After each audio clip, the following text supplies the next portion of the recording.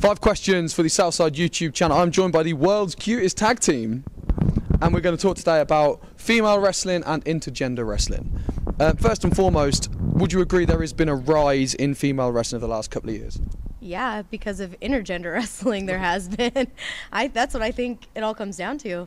Women are starting to train hard and work really hard and wrestle at the best of their abilities, and it's getting to the point where women are getting too good to just wrestle women now.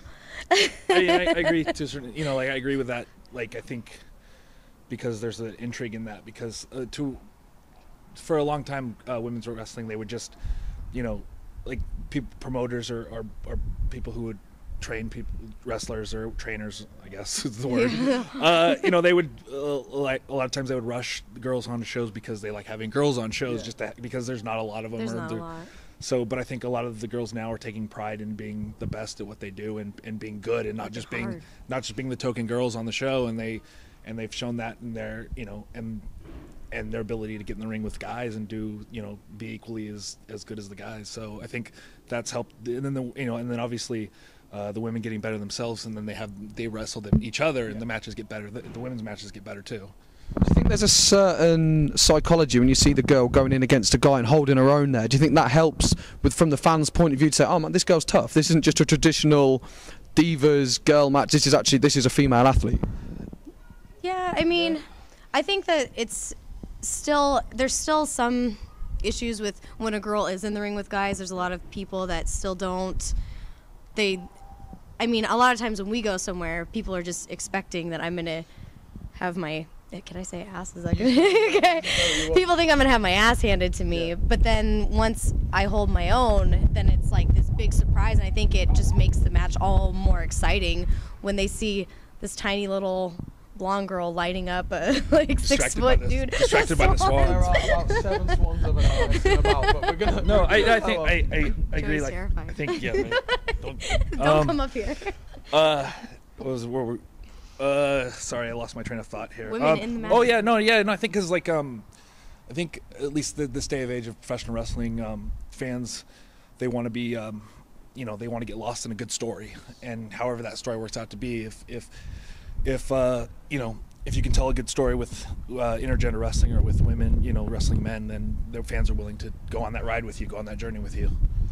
Do you think it's also important to be a positive female role model to young girls looking at wrestling and it's a viable option for them now, which 10-15 years ago it wasn't? Yeah, I had a little girl actually walk up to me after I wrestled last weekend, and I wrestled in a match with 5 other guys, and this little girl ran up to me just so excited after the show, and she was like, "You beat up 5 boys and didn't even need any help." And I was like, yes, and don't forget that, because I have 3 now. I have 3 nieces, and I want to be a great role model for them, and I don't want them to think that they have to do things a certain way just because that's how it's always been.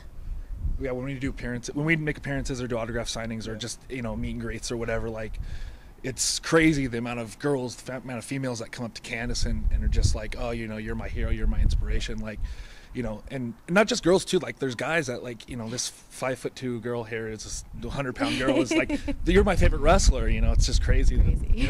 So many people are inspired by her performances. What female wrestlers inspire you then, or what wrestlers inspire you? Sorry to broaden it out. Don't you do that now. No. I actually, when I was a lot younger, there didn't have as much female wrestling when I was little, and it was super rare. And actually my favorite matches were when they would do Luna Vachon and Bam Bam would do intergender matches or things of that nature, but a lot of my favorites were Macho Man and Shawn Michaels, Molly Holly, and Chris Jericho. So those are my favorites. And the same question, what wrestlers inspired you, Joey? Well, growing up, Hulk Hogan, obviously, Shawn Michaels when I got a little bit older, and then when I started wrestling myself, they're for the showman. That's what